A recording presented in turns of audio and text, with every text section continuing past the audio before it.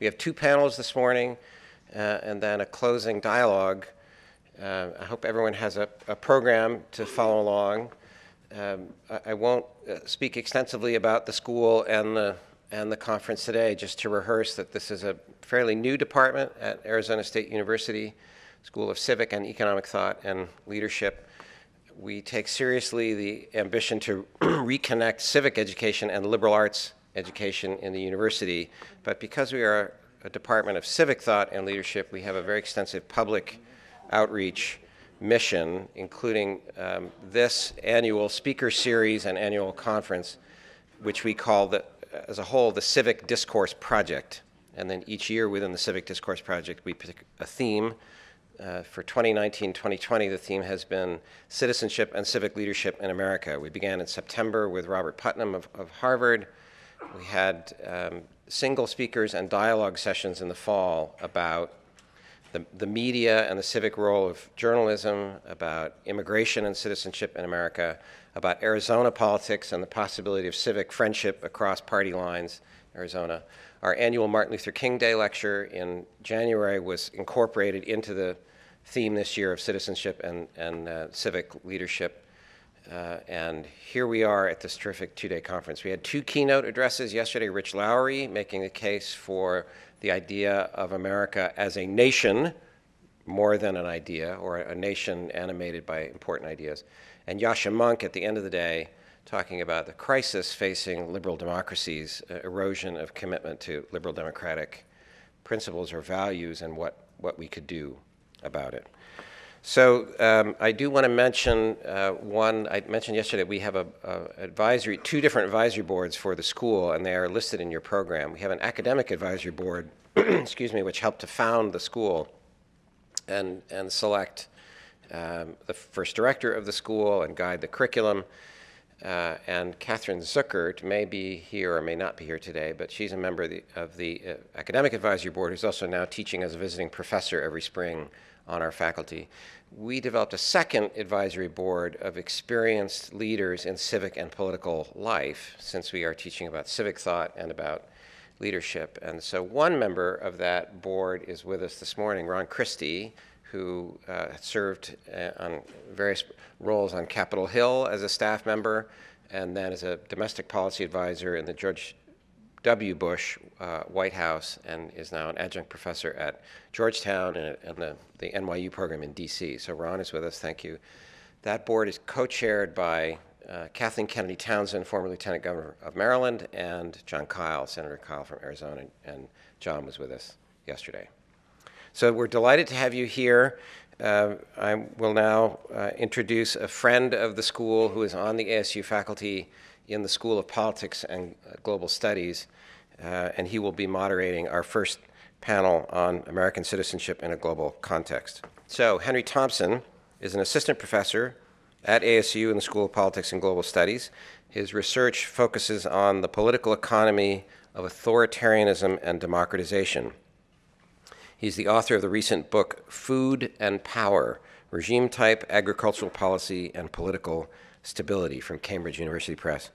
He's currently working on a comparative project exploring the secret police agencies of socialist Central and East Europe during the Cold War. And he's an affiliate of one of the two research centers that we have within the school. One is the Center for Political Thought and Leadership, and the other is the Center for the Study of Economic Liberty, which is a joint project with the business school at ASU. So Henry's an affiliate of the Center for the Study of Economic Liberty. We're grateful that he's with us moderating the panel. Thank you, Henry. Thank you very much, Paul, for the kind introduction, and welcome everyone to this panel on American citizenship in a global context, rootedness and globalism. I'm very pleased to be moderating this panel and to announce our three speakers. Our first speaker is Christopher Caldwell. Christopher Caldwell is a contributing editor at the Claremont Review of Books and a contributing opinion writer for the New York Times. He's the author, most recently, of The Age of Entitlement, America Since the 60s, as well as Reflections on the Revolution in Europe, Immigration, Islam in the West. Christopher's talk will be followed by Shikha Dalmia, Shikha is a columnist at The Week and writes regularly for Reason magazine. Her work also appears in the New York Times, the Wall Street Journal, and numerous other publications such as the Times of London, Time, USA Today, and the Daily Beast. She previously served as a columnist for Forbes and the Washington Examiner. Her feature on sanctuary churches won the first prize in immigration reporting at the 2019 Southern California Journalism Awards. And finally, our final speaker will be Anne Ward, who is a professor of political science at Baylor University. Her research interests are ancient political philosophy, especially Herodotus, Plato, and Aristotle, and 19th century political thought. Her most recent book is The Socratic Individual, Philosophy, Faith, and Freedom in a Democratic Age, which is forthcoming from Lexington Press. And she also is the author of Contemplating Friendship and Aristotle's Ethics, which was published in 2016. So please join me in welcoming all of our speakers and Christopher Caldwell to the podium.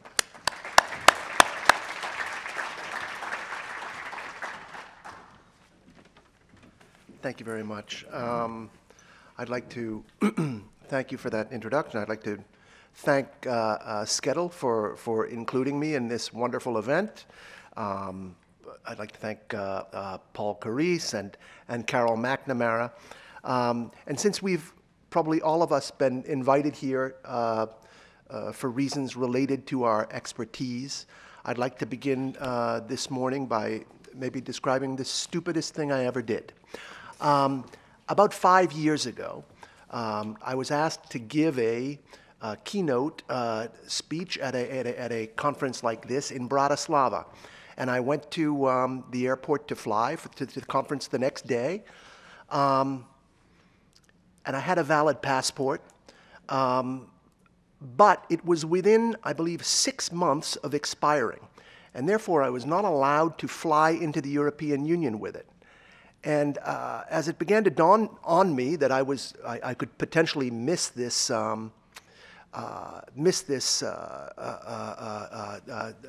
conference, the guy behind the Austrian Airlines counter said to me, "Well, you got another passport?" And I thought that was the strangest sort of thing. He didn't say to me like, "Well, this is a long shot, but if you're one of the people with dual citizenship, maybe you could show me the passport." No, he expected me to have another passport. I was a sort of like a Washingtonian, a well-traveled man. I said, "Well, why don't you have..." Yeah. And that struck me as the strangest thing. I mean, who has 2 passports? And I thought about it, and it turns out a lot of people have 2 passports. And so I'm going to talk about that today. I'll talk about, at the risk of insulting the cosmopolitan academics in the audience, and including a couple of the ones I just thanked, I'd like to talk about some of the problems, potential problems with dual citizenship. So dual citizenship was a rare status in the 20th century. A couple of children of international marriages had it.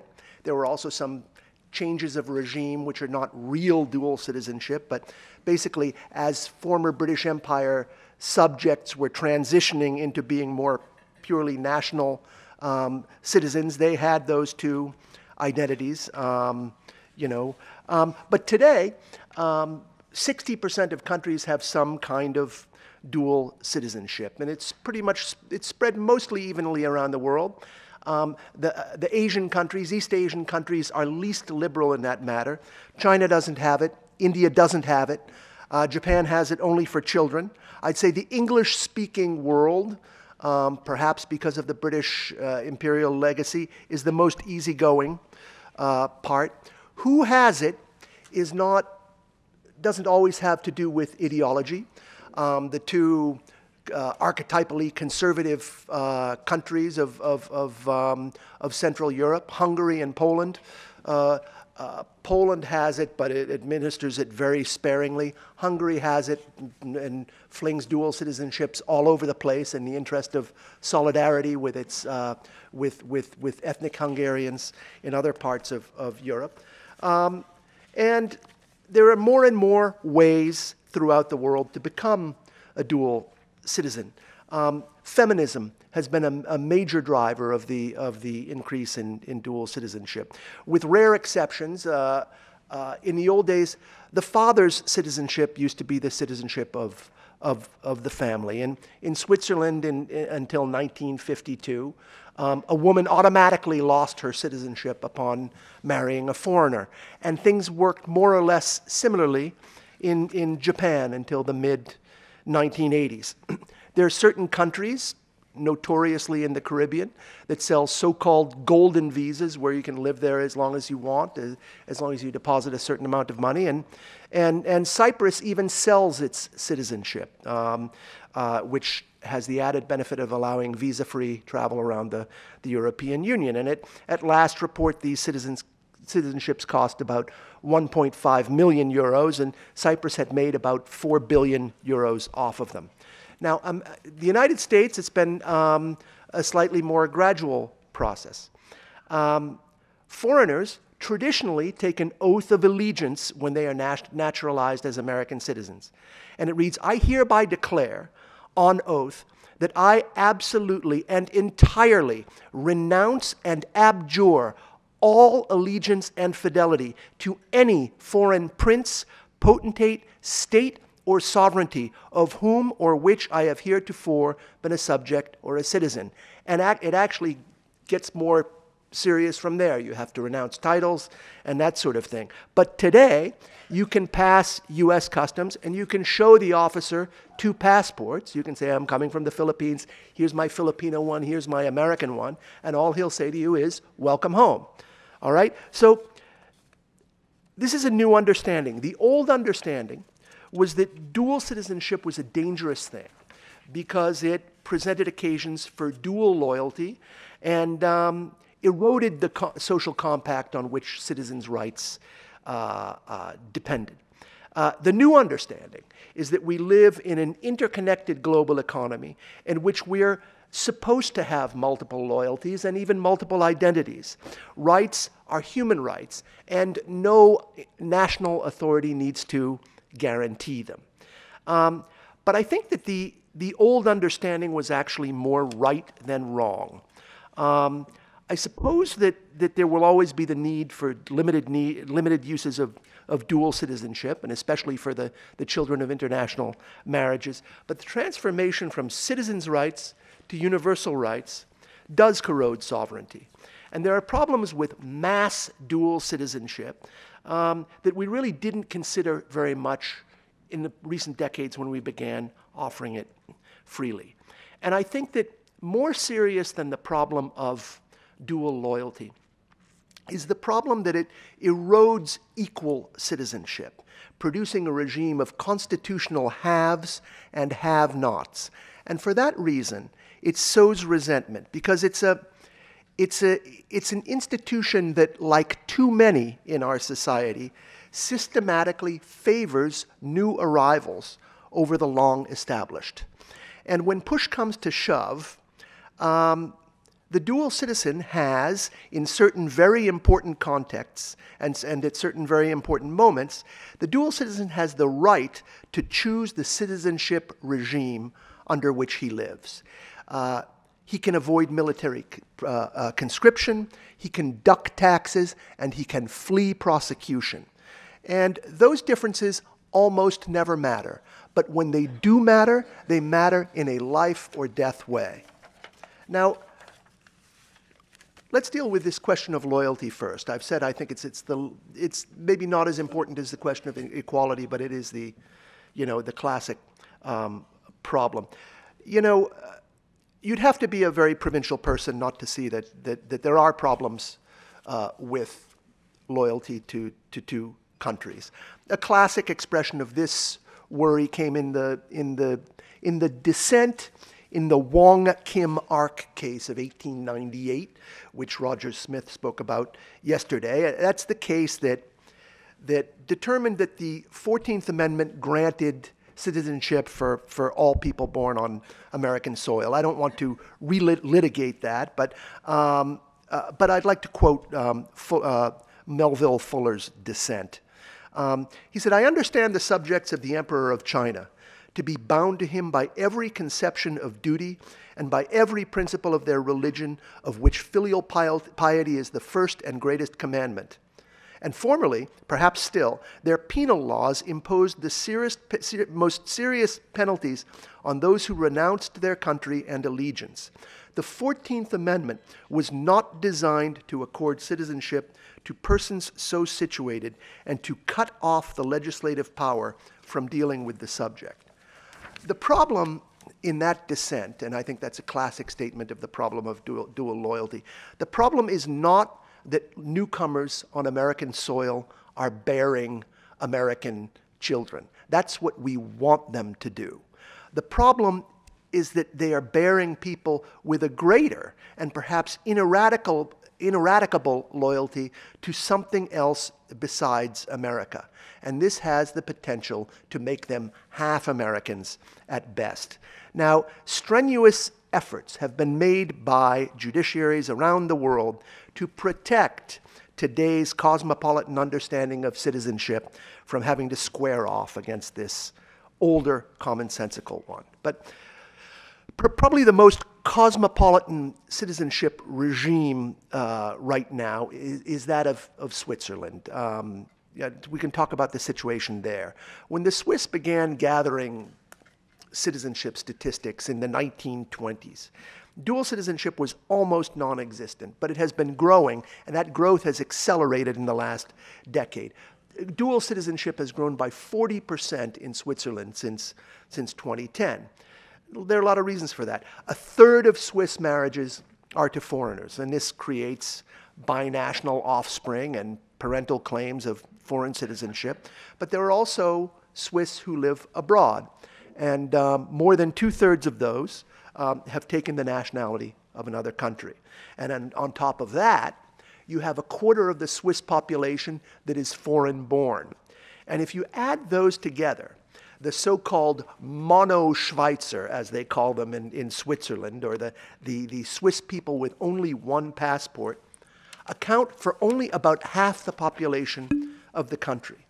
And in Switzerland, as here, there is a kind of folk expectation that dual citizenship is an exception. And where it's not, I think it upsets people. In 2018, there was the so-called double eagle affair. And that came when there were two Kosovo-born and Kosovo citizen players on the Swiss national soccer team taunted their Serbian opponents during a game by making Kosovar nationalist hand gestures known as the double eagles. And I won't show you how they're done here, but you can probably learn it on the internet. And so I think it's sort of like, that's a good symbol of why I think the Swiss public has taken a populist turn in recent years. I mean, they voted to ban minarets. It's one of the countries in which the populist party, the Swiss People's Party, is best entrenched. But dual citizenship does, it persists. Now, dual citizenship serves Swiss elites, but you would expect that these would not be government elites. I mean, you'd expect that if you're going to serve in the government of a country, you'd need to actually keep a pretty clear focus on what your loyalty is. But in 2016, the Swiss Bundesrat lifted that requirement. And, you know, in countries around the world, elites have been kind of straining against this requirement of a single citizenship. And the classic example we've had in the last couple of years is in Australia. In Australia, serving in Parliament with a second passport is straightforwardly, unambiguously a violation of the Constitution. But for a strange reason, there were dozens of people in Parliament who thought until recently that they could do that anyway. And so Australia had a parliamentary eligibility crisis, as it was called, in 2017 and 2018, where more than a dozen people, 15 parliamentarians had to resign because of their dual citizenships. But I think there was a feeling at the time that, well, this is like one of the ways in which we're an old-fashioned country and things. I think that a lot of people in the elites, a lot of people who are in the governing classes, not just of Australia, but of other countries, assume that we're in the middle of a transition to a more multinational kind of citizenship. And there are other cases. Boris Johnson, when he became foreign minister in England, had to renounce his American citizenship. There was a case in Canada when the conservative candidate for prime minister last year got into trouble over his dual citizenship, although I believe, if I'm not mistaken, that he kind of toughed it out and he has kept it. So the specter of dual loyalty is not just a bugaboo for bigots. I mean, I think it is a real practical problem. And you can see this in the futile attempts thus far of Britain, of British diplomats, to secure the release of Nazanin Zaghari Ratcliffe from Iran. She's a dual British-Iranian citizen who's been jailed since 2016 on charges of conspiring against the government. And almost monthly, her husband demands a meeting with the prime minister and calls for extraordinary diplomatic measures to secure her release. But the problem is that she's not a citizen just of Britain, but of Iran. You know, the British passport has on it all this stirring language about Her Majesty requests and requires, but it's very, it's hard to make demands like that when you have a person who is also has reciprocal obligations to the state by which she is incarcerated. So let's talk a little bit about inequality. We're going to have to do it fairly quickly, but I think so. Dual loyalty is of decreasing importance. It may no longer be the main problem with dual citizenship in this world. So let's talk about inequality. Let's talk about our own regime of dual citizenship. It comes from a kind of unusual Supreme Court case in 1967 called Afroyim. And it concerns a guy who had expatriated himself to Israel, become an Israeli citizen, and there was a question of whether his having voted in an Israeli election made him ineligible for his U.S. citizenship, and it was ruled that it did not. And it seemed like a narrow ruling, but it has been construed in such a way as to mean that there's really almost nothing an American citizen can do abroad except serve in a, like a hostile military that would really cause the deprivation of his American citizenship. And I was struck by something regarding Afroyim that the great legal theorist Peter Spiro of Temple University wrote in a celebrated essay about the case. He wrote, it is precisely because citizenship has become less salient that it is now more easily retained. And the fact that it is so easily retained inexorably reduces further its value. And that, he said, is why we now tolerate multiple citizenships. Now, this puzzles me. Now, Spiro, who is someone, in addition to being someone I've known since I was a teenager, and for whose powers as a thinker I have the highest regard, is a leading authority on multiple citizenships and an advocate for them. But I'm not quite clear on what he means when he says that citizenship is less salient and has had its value reduced. So I'd like to sort of like figure out how we judge the salience and value of citizenship. I think has a good deal with it has a good deal with how we define citizenship. So if we describe it in the Aristotelian way that Susan Collins did yesterday as membership in a political community, then maybe there is a sense in which the value of citizenship has gone down, in the sense that the scope of action for citizens in a democracy has narrowed, where bureaucracies and judges have taken more power. But where protection is concerned, I think that the power of belonging to a community is still very great. I mean, the seeming unimportance of citizenship is only accidental and contingent. Because in the case of war or criminal prosecution or confiscatory taxation, this notional attachment to a country is everything. Now, suppose we describe citizenship not in Professor Collins's Aristotelian way, but in Professor Zuckert's Lockean way, as a collection of rights that can also be described as property.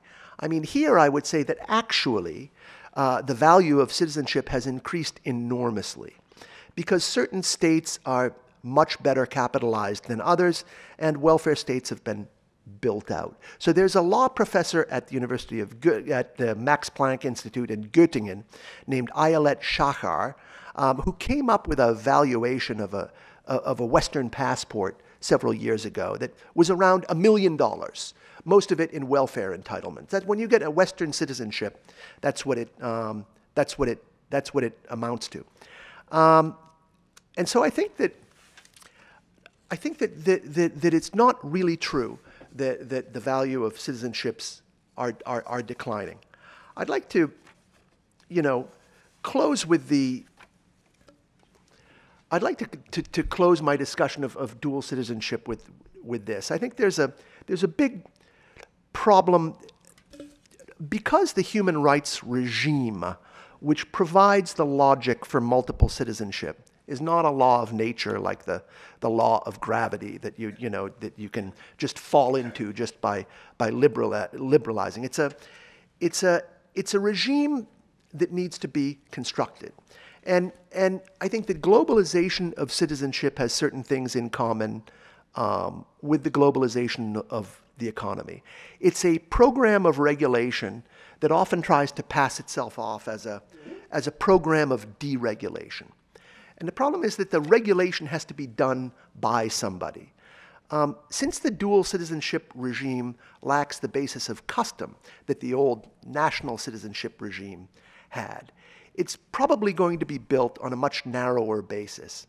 It will tend to be the law of the creme de la creme of the legal profession, who try to imagine other classes, but really get zero input from other classes when it comes to constructing a citizenship regime. And that is why, even though the move from contingent local law to abstract universal law sounds like it ought to bring equality, that's why, in fact, over the last half century, inequality has tended to grow pari passu as human rights have been built out. So to conclude, I'd say citizenship rights are not just an abstract thing, they're a practical thing. They have to be not just dreamed up and proposed, but also administered and defended.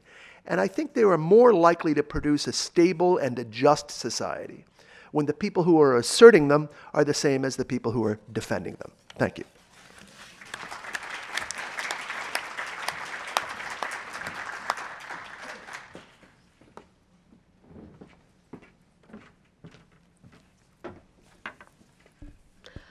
Thanks all for coming, and thank you to SCETL School for inviting me here. And to earn some street cred with Chris here, let me just say I'm a proud uni passport holder, American citizen, naturalized, and I renounced my Indian citizenship when I became an American citizen. So,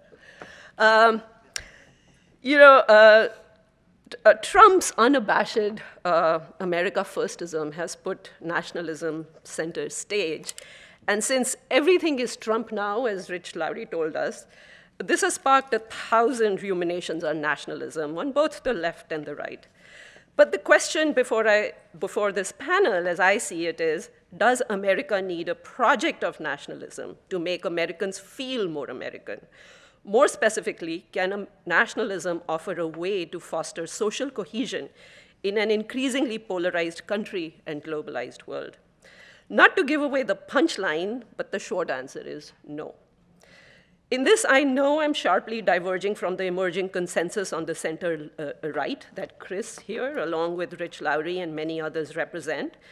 But with all due respect to them, a top-down program of nationalist engineering to unite the country will, I fear, backfire badly, pouring gasoline on the fires of polarization. And it'll also force Americans, paradoxically, to turn their backs on the one true source of their rootedness, their fondness for their founding principles of equality, individual rights, and human dignity. These are universal principles that unify them not just with each other, but also the rest of humanity. Their country is an instantiation of universal principle, which makes it possible for Americans to be both citizens of the country and citizens of the world without any inner conflict. But before I go into why a program of nationalism is undesirable and unworkable, let me push back on the premise of this panel and perhaps also this conference and say why it is also unnecessary. It is unnecessary because if you look past the screechy Antifa activists, Americans are pretty naturally inclined to not just love their country, but actually also like their country. I came to the United States from India some 30 years ago, and I was immediately struck by the same thing that struck a more illustrious foreigner, Alexis de Tocqueville, about 200 years before me. You know, this conference has to have an obligatory Tocqueville reference, so here's mine. That America is a naturally patriotic country, and I remember being intrigued by the open and self-conscious affection of Americans for their country. To effete European eyes, this might seem corny, but to the eyes of this immigrant from a shithole country, used to government-sponsored jingoistic public shows of patriotism, it was really refreshing and charming to see the display of American flag outside private homes, the heartfelt rendition and the warm reception of the American anthem before every sporting event, hobby clubs where adults reenact Revolutionary War and Civil War dressed in period costumes. On the 4th of July, every neighborhood association, every city, every municipality arranges its own festivities. No national law is required, no federal funding is demanded. Laredo, Texas, a border town with 90% Hispanic population, has a century-long tradition of holding month-long festivities to celebrate George Washington's birthday that culminate in a debutante ball where young men and women dress up as figures from the Revolutionary period. It's an amazing thing if you ever get a chance to experience this. What is strikingly absent, at least until the salute to America that President Trump arranged at the National Mall last year, is state pomp and circumstance. Military parades with soldiers in crisp uniforms smartly saluting political authorities. As Tocqueville observed, American patriotism is very different from the old-fashioned, old-world kind that Chris alluded to, that regards the nation as a father, that creates its citizens. America, by contrast, he said, love their country because as free and productive citizens, they see themselves as its creators. The nation is their offspring, not their father. I'm paraphrasing here. Now, this is not the case in India, my native country, where the Republic Day celebrations involve a massive parade by various military divisions. 4 years ago, after a military skirmish with Pakistan, the Indian Supreme Court issued a ruling mandating that every movie theater begin with a rendition of the national anthem and required every viewer to stand up. The time has come, the citizens of the country realize they live in a nation and are duty-bound to show respect to the national anthem. The Constitution does not allow any different notion or the perception of individual rights, was the statement. This ruling has since been reversed, but such a sentence is unimaginable from the pen of even the most ardently patriotic American jurist. Indeed, far from not allowing any different notion or posture toward the national anthem, this country has insisted on letting its beloved symbols be used as vehicles for protests. Precisely because the understanding in America is that the country exists for the sake of individuals and not the individuals for the sake of the country, activities like flag burning to oppose unnecessary wars, bending the knee during the national anthem to protest police brutality, are protected speech under the First Amendment. This allows civic activism by oppressed groups to alert the country when it is falling short of its professed ideals. Of course, the dissenters and protesters can go overboard, but then their cause fails to sway their fellow countrymen. In short, American nationalism has built-in mechanisms for course correction, which makes the country more worthy of affection.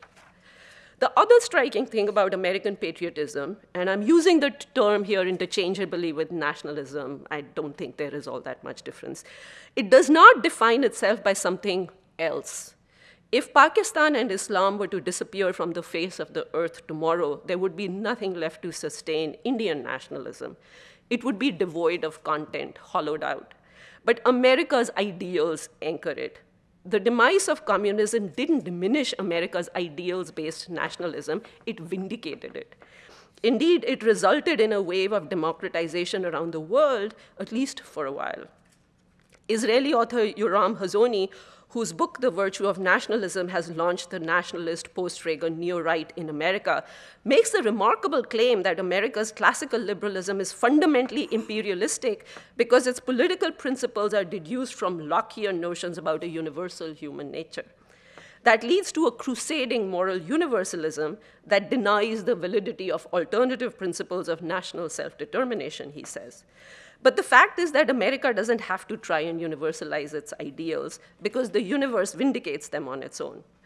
In fact, the one thing that most powerfully undermines American patriotism are misguided wars aimed at spreading democracy at gunpoint, as in Iraq. And I will speak on Hazony a little bit later.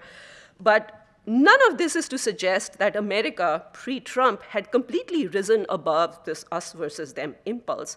But Trump's campaign to depict Mexicans as rapists and criminals, and Mexico as a fundamental threat to American sovereignty, is the first attempt in living memory, at least, to mount a whole campaign around it.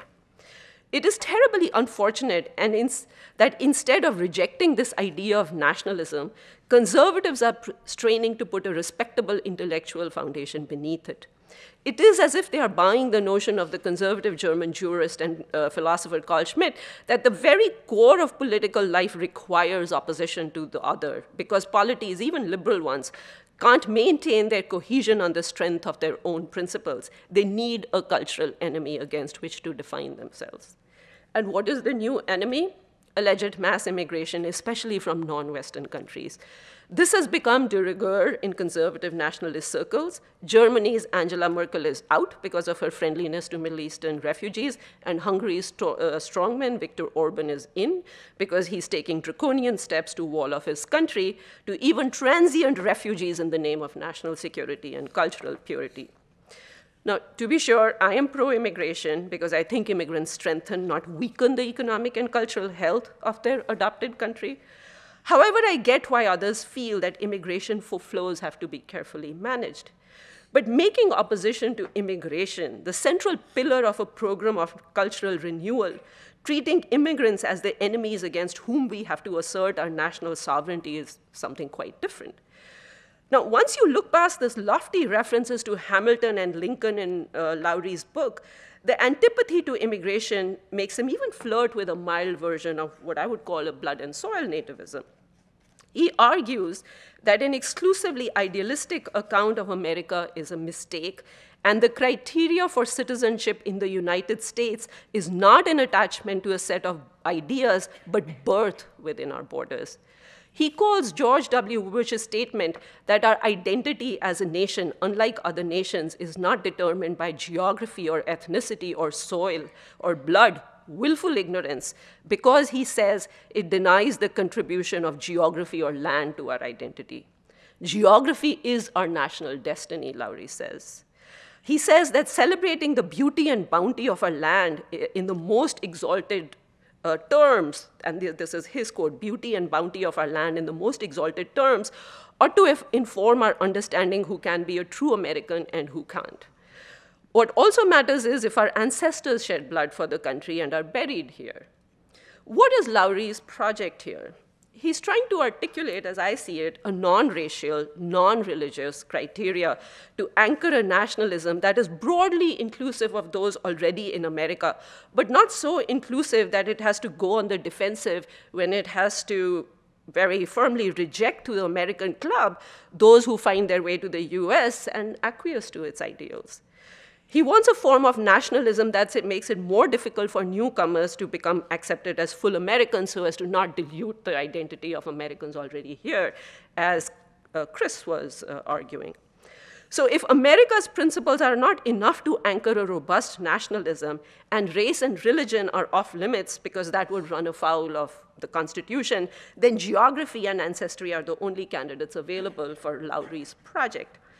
Lowry does not fully spell out how he is going to implement his version of geographical and ancestral nationalism, but taking in few immigrants and handing citizenship to even fewer and making them wait much longer than the 5 years after green cards would be one way to go about it.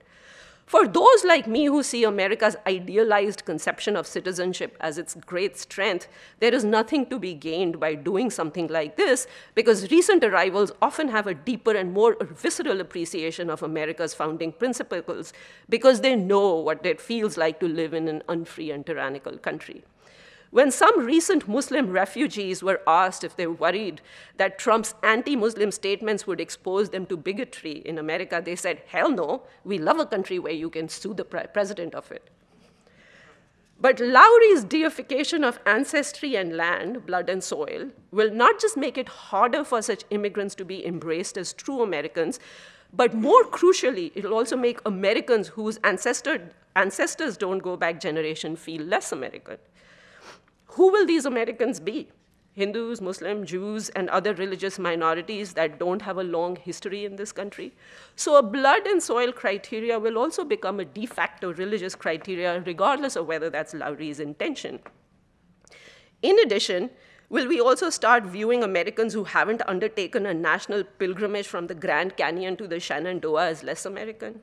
How about the Amish who eschew travel but love America precisely because it leaves them alone to pursue their own quaint ways? Will they be granted space in Lowry's cultural nationalism as full Americans? What about the Hasids? Would all these groups be turned into second-class citizens or worse, foreigners in their own land because they don't subscribe to Lowry's version of blood and soil nationalism? What a project like Lowry's will do is deny individuals and communities their own way of defining their own relationship with America, finding their own reasons to love America. What's more, if this project is serious, it will require state aggression to make it stick. This means that any attempt to tack this blood and soil nationalism to liberal democratic principles will actually just destroy these principles and the true source of American coherence. This is actually precisely what's happening in my native land, India, which under Prime Minister Modi is giving us a real-life demonstration of what it takes to convert a liberal democracy into a robust nationalistic one. Hindu extremists have been touting a religiously infused blood and soil nationalism, or Hindutva, before such a thing became cool in the West. Hindutva believes that the only true citizens of India are those whose holy sites sit on the hallowed Indian soil and gave birth to their religion. That includes Hinduism and its offshoots, Buddhism, Jainism, Sikhism, but not India's 140 million Muslim inhabitants, equal to half the population of the United States, or the 30 million Christians, equal to the entire population of Canada, because their holy lands lie in the Middle East. Hindutva makes no bones that its ultimate goal is to purge India of these foreign religions and return to the halcyon days when only true Hindus roamed the motherland spanning the Himalayas to the north and the Indian Ocean to the south. And to that end, Modi's Home Minister announced plans for creating a nationwide registry of citizens to separate legal from illegal residents in the country. Only those among India's 1.3 billion residents who produce papers showing they have ancestors dating back to some cutoff year will be included on this list. The overlap with some of Lowry's sentiments is not obscure here. Of course, the government knows that this will be an impossible task, 1.3 million people after all, and hundreds of millions of Indians, especially the poor ones, don't know their birth dates, let alone have birth certificates of their grandfathers. So the Modi government has passed a law that non-Muslims who can't produce documents will be granted amnesty and expedited citizenship, but Muslims who can't do so will be out of luck, even if they do have ancestors going back generation. So what does India's experience with Modi's nationalistic project prove? It provides a clear example of how empowering a government to impose nationalism does not nurture mutual loyalty among citizens, as Hazoni, the intellectual godfather of the conservative nationalism, which actually I think has inspired certain Lowry-style national conservatism, suggests. Why will it not foster mutual loyalty? Because the state-prescribed nationalism ends up judging citizens not by their loyalty to each other, but their loyalty to the state's aims and its methods. So in Modi's India, it's not just Muslims and Christians who are considered less Indian. Hindus who don't dutifully line up behind Hindutva's idea of national identity are considered un-Indian and anti-national as well. Predictably, as Modi pushes his Hindu nationalistic agenda, Indians are becoming more divided, the exact opposite of what nationalism is supposed to accomplish. Nor can anyone who embraces Hazoni's nationalistic project credibly condemn what's happening in India. Why? Because as far as Hazoni is concerned, judging nations that are striving to build thick national communities by liberal principles of pluralism is an illicit breach of their right to self-determination. The liberal conception of rights and religious liberty is only one among many legitimate political principles, he believes. And he wants nation states to be left alone, not just by pesky international organizations threatening sanctions or imperial powers peddling a new world order at gunpoint, but even diplomatic judgments. Nations should be free to determine their own political destiny as they see fit without any interference. In other words, Hazoni, in the name of localism and a local identity, is advocating not non-interventionism, but a radical moral relativism in international affairs, where the only standard of right and wrong is what a nation says it is. Not any independent theory of natural rights and law, no Lockean conception here. He actually overtly says that. Hence, we were greeted this week to this obscene spectacle of Trump visiting India and praising Modi as a great defender of religious liberty, even as Hindu militants at that very moment were slaughtering Muslims merely miles away.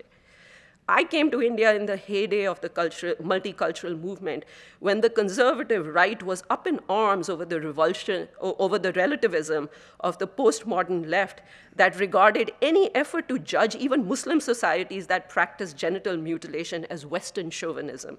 So it's been somewhat breathtaking to now watch the same right talk itself into its own version of moral relativism that would give the worst atrocities a pass in the name of national self-determination. To add insult to injury for classical liberals like me, Hazoni enlists in his project the great classical liberal hero John Stuart Mill.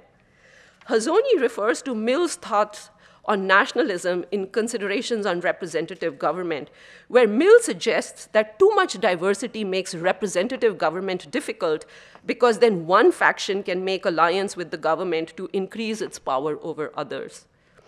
So even liberty and limited government requires nationalism, says Hazoni. Lord Acton, of course, vehemently disagreed. He believed that the more diverse a nation, the better, because that prevents the tyranny of the majority. But setting that aside, Hazoni is even mischaracterizing Mill. Mill certainly believes that common sympathies among a people makes the task of governing easier. But he also said there can be various reasons behind this fellow feeling: religion, language, geography, common history, or identity of political antecedents, as is the case in America. Indeed, Mill cites the example of Switzerland, which he says has a strong sentiment of nationality, even though its cantons are of different races, different languages, and different religions. Furthermore, he states if a free nation lacks a natural sense of nationality, one cannot expect it to create one by entrusting authorities. One of the great advantages of a unified populace is that it is able to limit the power of government, Mill says. But it is putting the cart before the horse to expect the government, once entrusted with great powers to create national unity, that it will actually follow through and risk having its own powers limited by actually delivering on national unity. More likely, it will divide and conquer. Indeed, any program of top-down nationalism will backfire badly because it will inevitably try and replace Americans' organic love for political antecedents with an entirely new and inorganic principle of American nationalism. It will empower the government to slice and dice people into an in-group and out-group based on some artificial principle, becoming both more oppressive and divisive simultaneously. Nation building at home in the name of fostering a strong national identity won't work any better and may, in fact, work worse than nation building abroad in the name of creating a new world order.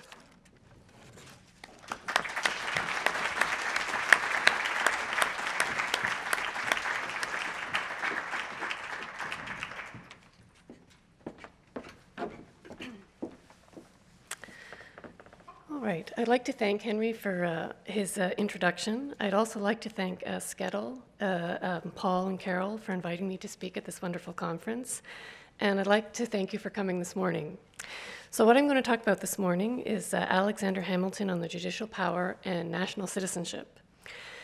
In Federalist 78, Alexander Hamilton approvingly cites Montesquieu's argument, quote, that there is no liberty if the power of judging be not separated from the legislative and executive powers, end quote.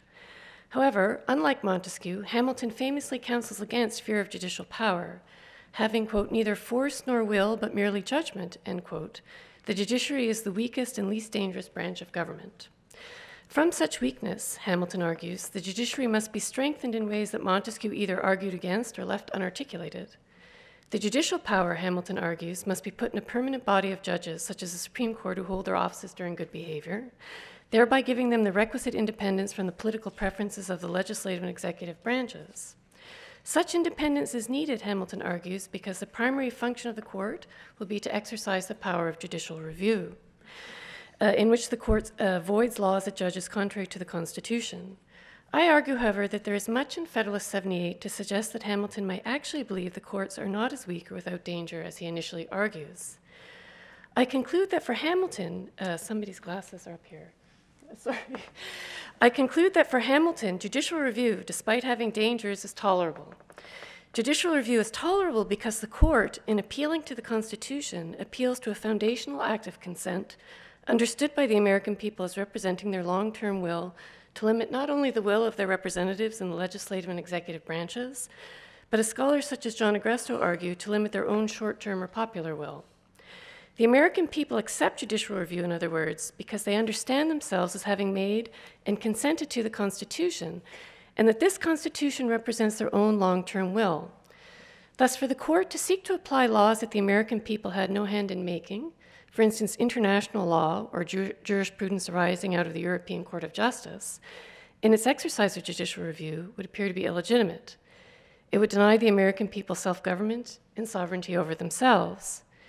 This points to my second conclusion. Understood as a foundational act of consent, the Constitution not only establishes certain governmental structures, but it also separates those persons who consent to and obey it from those persons who do not. The Constitution separates the American polity from other polities it sees beyond it, thus pointing to a citizenship that is national rather than global. Now, before going to a more detailed discussion of Federalist 78, I'd like to frame my argument with a brief discussion of Arash Abazadeh as a representative of the argument of open borders. Although my discussion of Federalist 78 will not directly address immigration, I think it answers to it as a representative of the argument for open borders, and William Barr as a representative of the argument for closed borders or border security, which Abazadeh calls border coercion. To illustrate how I believe Hamilton's argument for judicial review in Federalist 78 points to a national citizenship. Now, in concluding that the legitimacy of judicial review in the American regime rests on a written constitution that also points to a citizenship that is national rather than global, my argument, although not directly addressing the issue of immigration, has philosophical assumptions, I think, contrary to those of Arash Abazadeh. In Closed Borders, Human Rights, and Democratic Legitimation, Abazadeh argues that open borders and the denial of state sovereignty are necessary to secure human rights. Freedom of movement across borders is a basic human right and necessary to reduce global poverty and inequality. Abazadeh goes further, however, arguing that human rights doctrine can ground its denial of states' right to close its borders to foreigners in the democratic theory of popular sovereignty.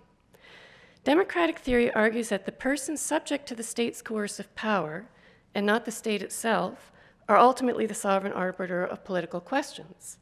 For Abazadeh, since migrants subject to the state's border laws are also subject to the state's coercive power, quote, political rights of participation cannot be tied exclusively to the bounded status of citizenship without violating the basic principle of democratic legitimation. To be democratically legitimate, regimes of border control must be democratically justified to all those subjected to them, end quote. Such democratic justification can only be secured if migrants are given a say in making the border laws to which they will be subject to, and thus, quote, requires that the laws governing borders be determined in a political process in which foreigners can participate, end quote. For Abizadeh, therefore, popular sovereignty does not require a foundational act of consent to a constitution that distinguishes one's polity and citizenship from others conceived beyond it, as Hamilton implies, but rather the development of, quote, cosmopolitan or transnational political institutions, end quote, to regulate elections concerning the setting and enforcement of state boundaries, in which distinction between citizen and foreigner is erased.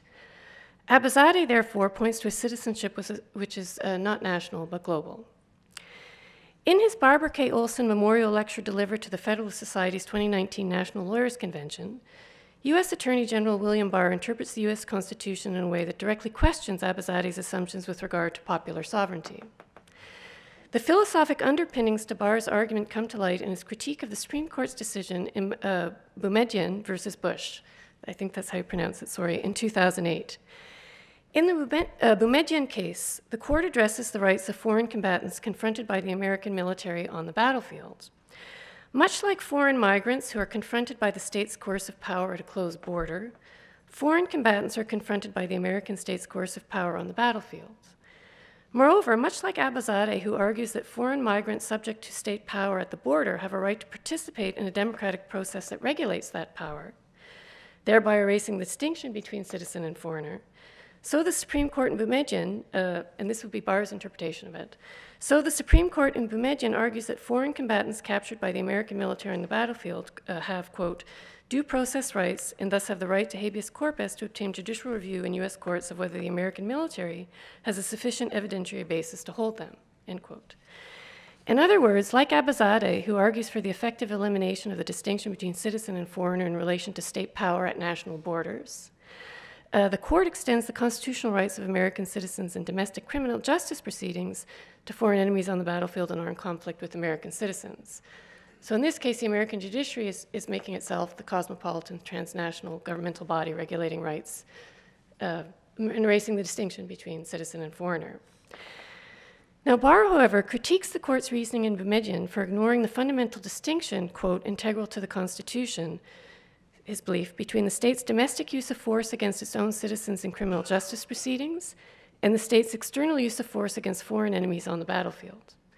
According to Barr, when the state uses power domestically against the citizen, the Constitution's chief concern is the liberty of the citizen upheld to protecting the rights of the accused, separation of powers and checks and balances in which the judiciary using judicial review is guaranteed a primary role. Liberty is the main concern. However, when the state uses its power against foreign enemies at war with the country, the Constitution's chief concern is, quote, and I'm quoting Barr, preserving the freedom of our political community by destroying the external threat, end quote. Such destruction requires maximizing the government's ability to achieve victory through measures that would be unacceptable in the domestic realm, and which certainly do not include the judiciary protecting foreign enemies from actions of the U.S. military or other political branches. According to Barr, quote, the Constitution does not confer rights on foreign enemies, end quote. Thus, Barr indicates that the Constitution preserves a citizenship which is national rather than global. The Constitution maintains the distinction between citizens and non-citizens because it arises out of a foundational act of consent in which the American people distinguish themselves from other peoples, and seek to preserve their liberty by obeying a fundamental law through judicial review that they understand themselves to have made and consented to, rather than made by distant and unaccountable cosmopolitan or transnational political institutions. Now, back to Hamilton, and I'll try and tie it up briefly at the end because I only have 20 minutes. So, Federalist 78. In Federalist 78, Hamilton argues that the inherent weakness of the courts means the judiciary will have difficulty warding off encroachments from the other stronger branches, wishing to bend the courts to their will. The solution, Hamilton argues, having been adopted by the constitutional monarchy of Great Britain and by the state constitutions in the US, is judges appointed during good behavior. Judges with life tenure, Hamilton implies, are less likely to be intimidated by Congress or the president than judges who would serve at their pleasure. If judges were appointed and served like cabinet secretaries, for instance, they would not be independent of the will of the executive. Judicial independence from the will of either the legislature or the executive is necessary, Hamilton argues, because the primary duty of the courts is to exercise judicial review or, quote, to declare all acts contrary to the manifest tenor of the Constitution void, end quote. Moreover, it is safe to put this power to nullify legislative and executive acts in the hands of the courts because the judiciary, Hamilton claims, quote, will always be the least dangerous to the political rights of the Constitution and the weakest of the three departments of power, end quote. Of the three branches of government, the judicial branch, as weakest, is the most unlikely to encroach on the constitutional rights of other branches and hence least threatening to the liberty of the community. Is the judiciary, however, this is my question, really as weak or lacking in danger in comparison to the other branches?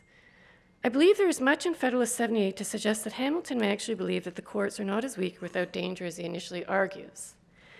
An important aspect, just to summarize, of Hamilton's argument indicating that judiciary is not actually as weak or non-threatening to liberty as he initially claims, occurs in his response to opponents of the court's exercise of judicial review.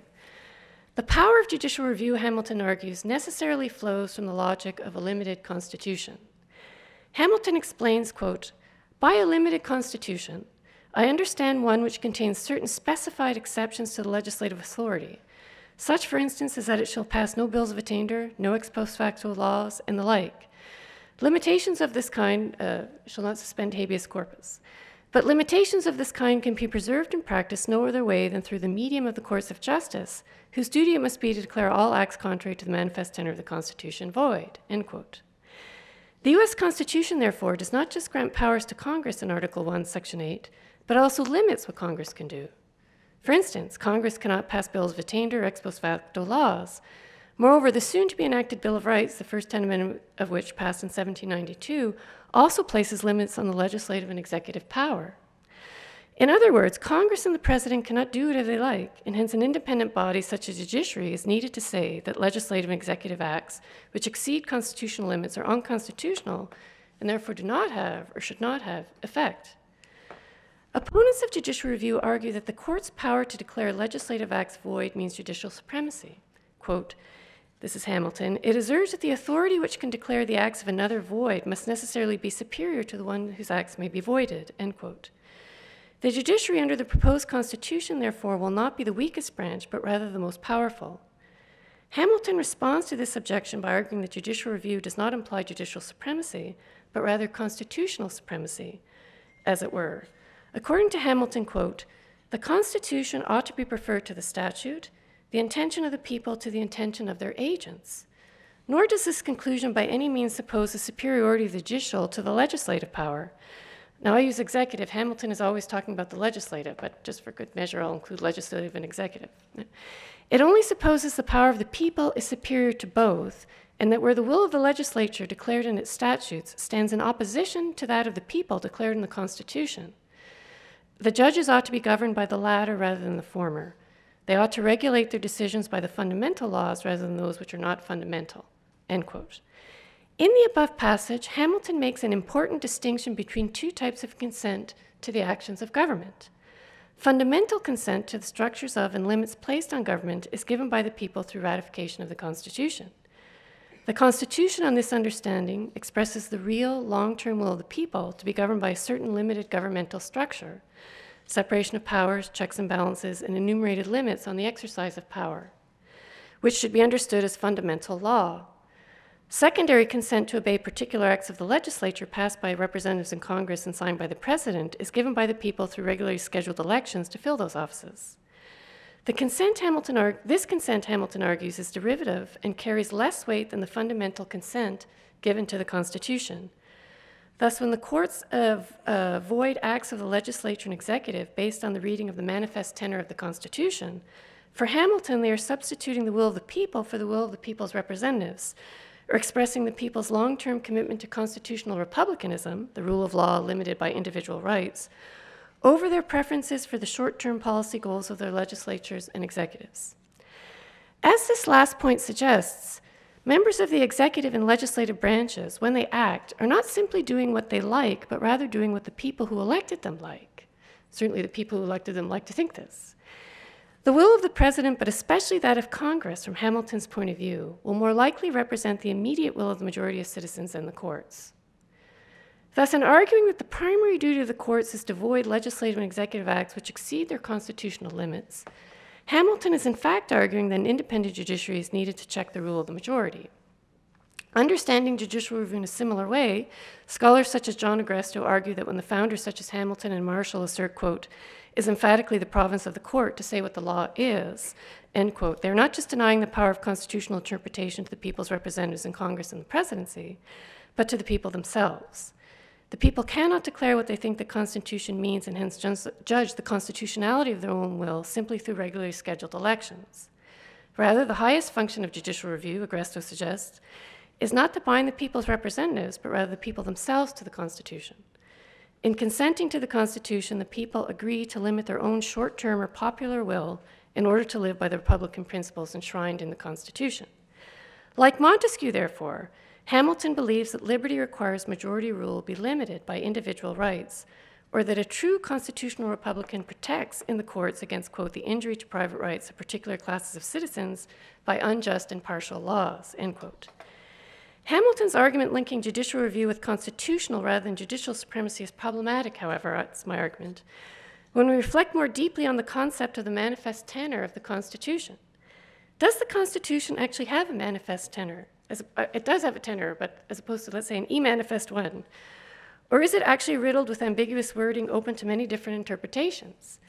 Doesn't this ambiguous wording of the Constitution allow judges, when interpreting it, to substitute their will for the will of the people's representatives assembled in Congress or in the executive? What if the courts simply substitute their pleasure or preferences for the constitutional intentions of the other branches? In his response to this objection, I think Hamilton is quite candid, arguing, quote, it can be of no weight to say that the courts, on the pretense of a repugnancy, may substitute their own pleasure to the constitutional intentions of the legislature. This might as well happen in the case of two contradictory statutes, or it might as well happen in every adjudication upon any single statute. The courts must declare the sense of the law. That's what the courts do. They say what the law is. And if they should be disposed to exercise will instead of judgment, the consequence would equally be the substitution of their pleasure to that of the legislative body. The observation, if it proved anything, would prove there ought to be no judges distinct from that body, end quote. Coming full circle, Hamilton now admits, contrary to his previous argument asserting its weakness, that the judiciary indeed has will in addition to judgment, and it is indeed possible that the courts will seek to exercise this will or absorb the legislative power to impose their own preferences on individuals and the community. Moreover, whereas redress for the unconstitutional actions of legislatures or executives can be had through elections, the only possible redress for unconstitutional actions of judges is the difficult process of impeachment. And this proves difficult for executives too, as the Democratic Party has just learned. Yet according to Hamilton, all this proves is that to avoid this danger from the courts, there should be no independent judiciary separate from the legislature. In other words, for Hamilton, we must accept this danger to our liberty. Judges acting unconstitutionally and therefore politically in their attempt to make law rather than simply interpret it, to avoid a greater danger from his point of view, the absence of a check on the legislature, the executive, but especially the legislature, to keep it within its constitutional bounds. Now, to my conclusion, national citizenship. Despite the danger that the court may substitute its will for the constitutional will of the legislative and executive branches, for example, as Barr argues in Boumediene, Hamilton believes that judicial review is tolerable. It is tolerable, I would argue, not simply because the absence of a check on the political branches of government is a greater danger, as Hamilton explicitly says. It is also tolerable because the legitimacy of judicial review is grounded in a written constitution understood as arising out of a foundational act of consent of the American people. In this foundational act of consent, the American people understand themselves as agreeing not only to live under certain governmental structures, but also to limit or check their own short-term popular will expressed in regular elections to the political branches, by their long-term will expressed through the Constitution as interpreted by the court when it exercises judicial review. So they're agreeing to that structure of government. In other words, the American people accept the legitimacy of judicial review in which the court appeals to the Constitution to avoid acts of the elected political branches, precisely because they see the Constitution as reflecting their long-term will established in a foundational act of consent. If the court were to look beyond the Constitution, this is following Hamilton's argument, if the court were to look beyond the Constitution to laws or norms that the American people had no hand in making, the legitimacy of the court's exercise of judicial review would be undermined. Thus, understood as a foundational act of consent, the Constitution not only establishes certain governmental structures, but it also distinguishes the American polity from other polities in the international system, thereby pointing to a citizenship which is national rather than global. Now, just thus far, of course, to conclude, I've been discussing the concept of foundational active consent to the Constitution as something that can be done in the present as well as in 1788. Okay, so this only begs the question, what of future generations and newcomers who did not participate in ratification of the Constitution? How do they participate in this foundational act of consent? Like, how do we participate in it? I would argue that from Hamilton's point of view, future generations and newcomers to the country, immigrants to the country, can express their consent to this foundational act by living under and obeying the Constitution and the laws which have their effect through it.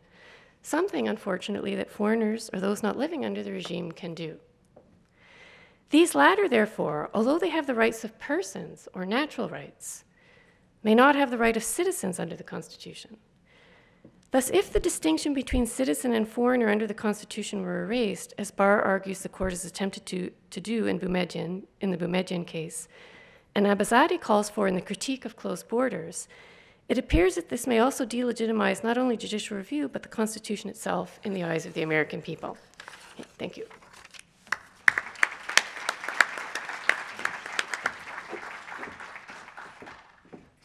Well, thank you very much to all of our speakers. I now have the pleasure of soliciting questions from the audience. We have about 15 minutes for questions, but as a dual citizen myself, I think that I'm going to raise the first question for Christopher, if that's okay.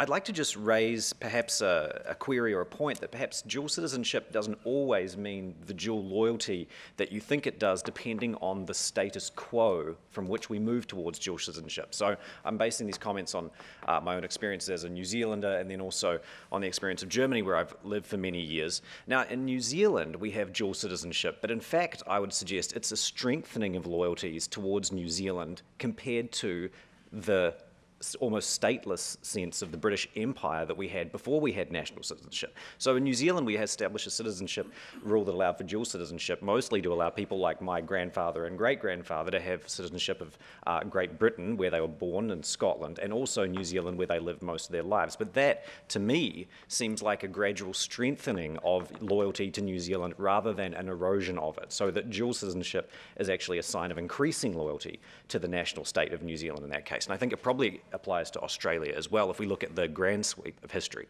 And in the case of Germany, the institution of dual citizenship was actually also implied to support loyalty to the state of Germany for immigrants who previously, despite having perhaps been born in Germany and lived there their entire lives, never had any right to German citizenship. So in those two cases, I actually think that perhaps the institution of dual citizenship doesn't imply a dual loyalty or disloyalty to the home state, but perhaps actually a move from less loyalty to more. So I'm just wondering whether you'd like to respond to that before we solicit questions from everyone else. Yeah, before I address that, I just wanted to allude to one thing that Shikha said in her speech. I think at a point you described both Rich Lowry and me as believing in a top-down program of nationalist engineering. I don't know how well that describes Rich, but it really, I don't think bears any resemblance to anything. It's not, doesn't strike me as even a characterization of anything I've done. I don't understand what you're talking about. I apologize, but I did see your piece on, Viktor Orban that you wrote.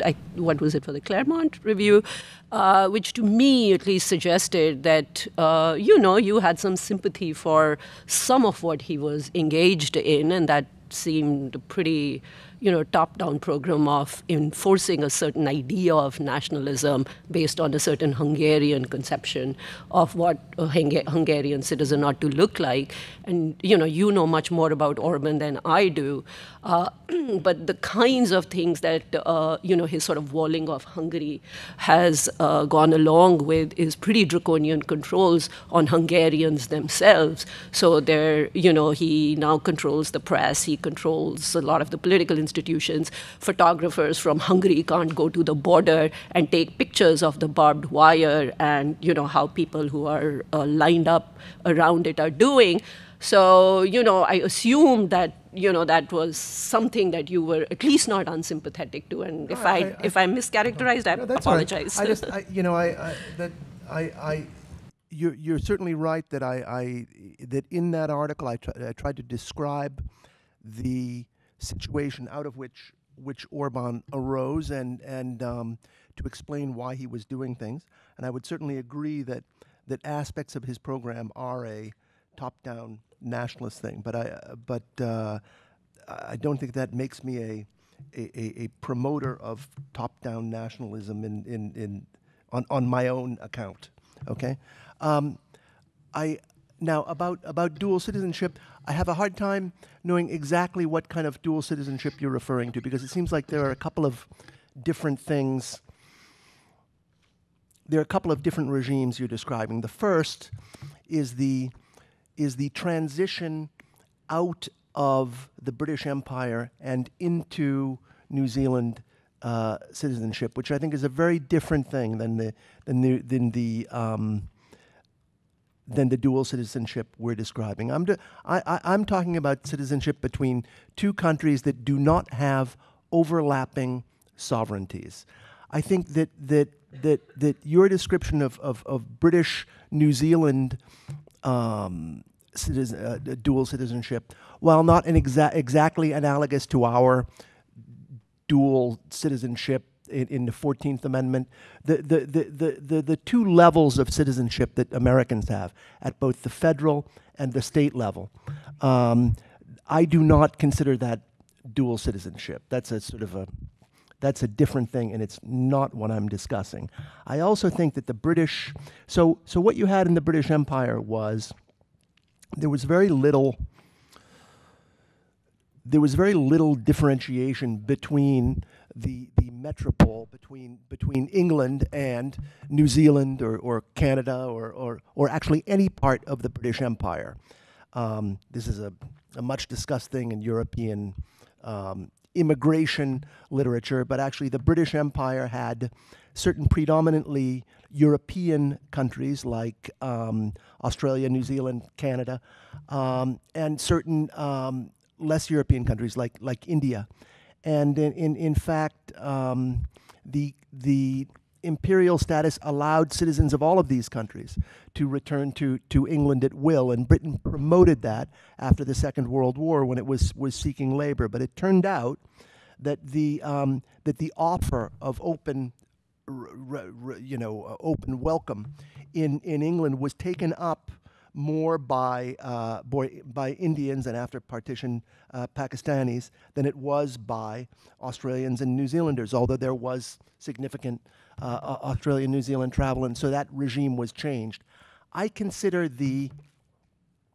that period in which a person born in Canada or New Zealand was called a UK citizen as transitional, but even if it weren't transitional, it would not be the kind of mixed citizenship between two non-overlapping polities that I'm talking about. And I'll end in just a second, but I think that the German situation as well, I don't consider a pure dual citizenship, because they made the transition from jus sanguinis or law of blood, you become the citizenship that your parents had, to jus soli, where if you're born on German soil and you become a German citizen, more like we have.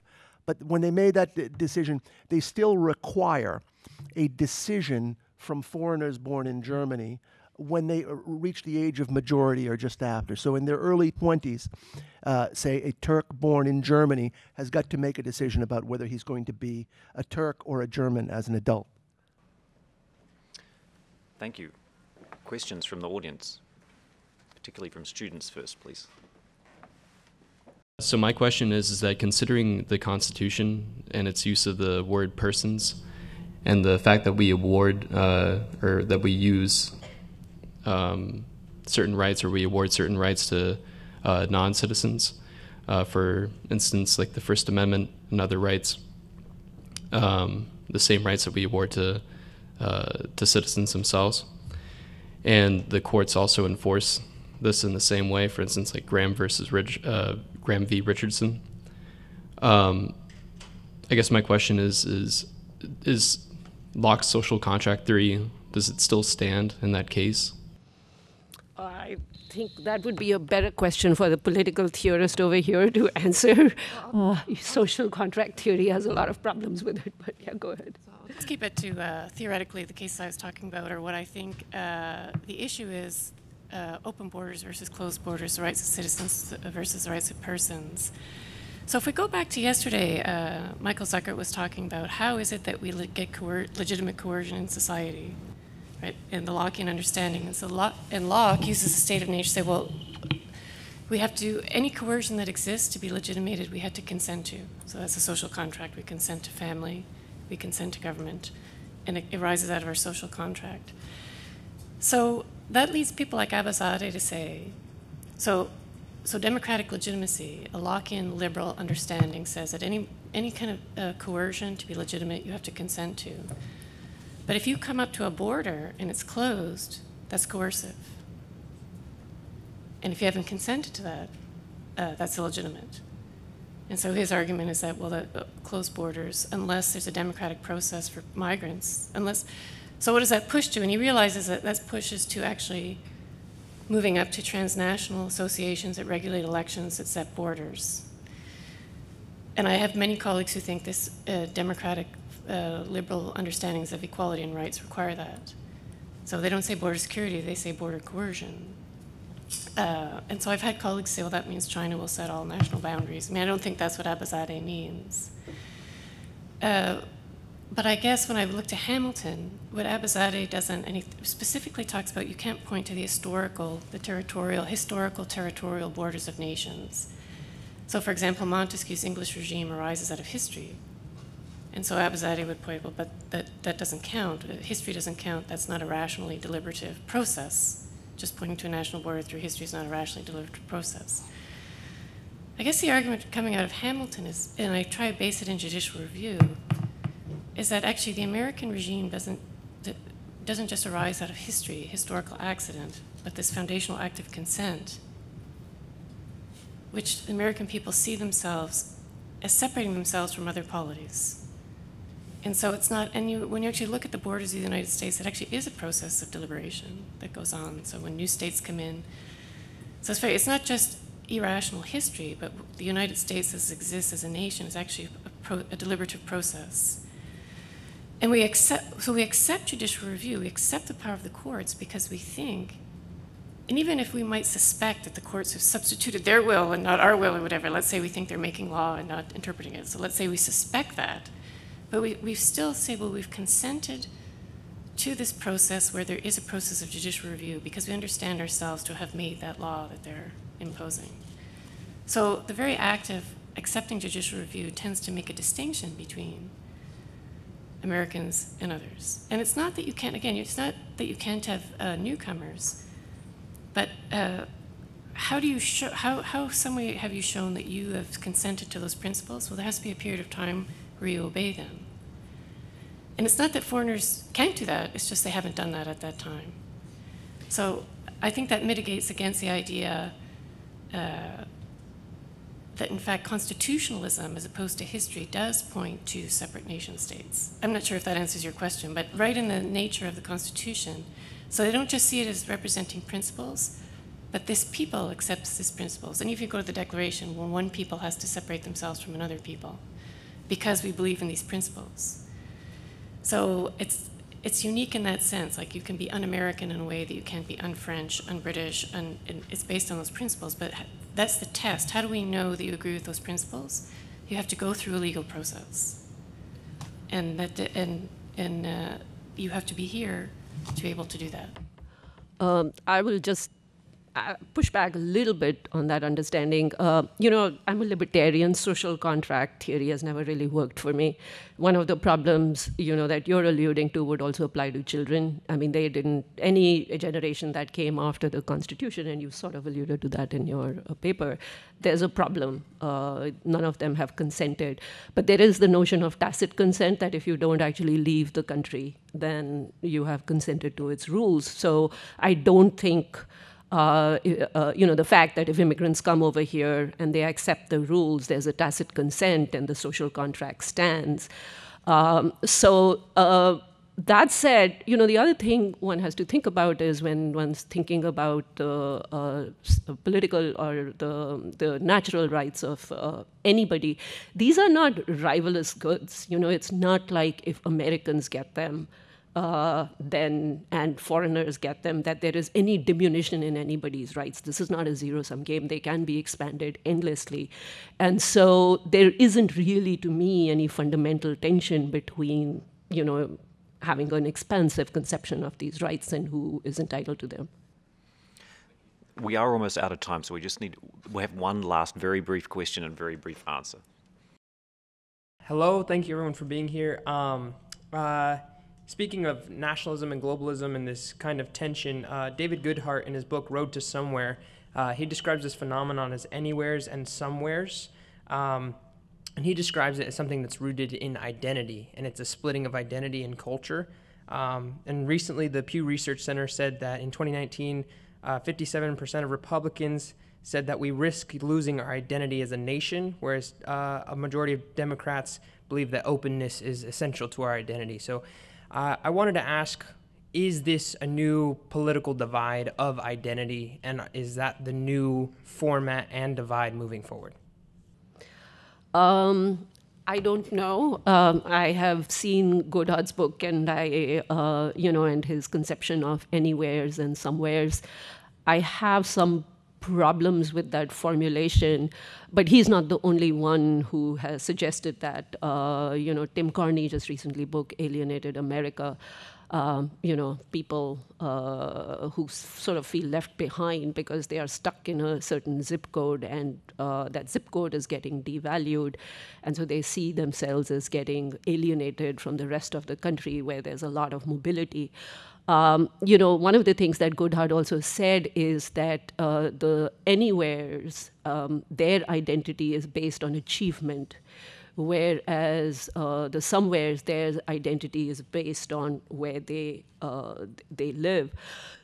To me, this is just another way of sort of the haves and the have-nots kind of distinction, with some more demographic profile, you know, demographic characteristics thrown into it.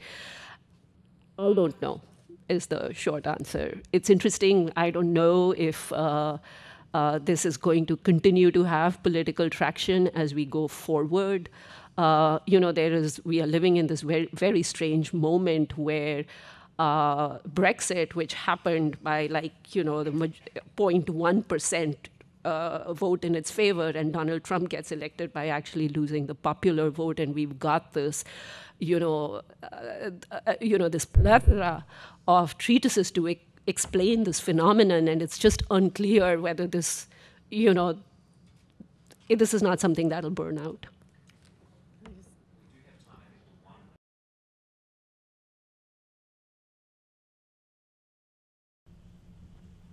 Hi, my question was actually directed at Shikha. So you had mentioned how Modi's nationalism project is basically redefining nationalism in a way that's alienating Muslims. When I recently traveled to India with SCETL, I thought what I would see when I got there was mass spread opposition and deep moral disagreement with the BJP's CAA Act. But what I actually saw was an overwhelming amount of support for it.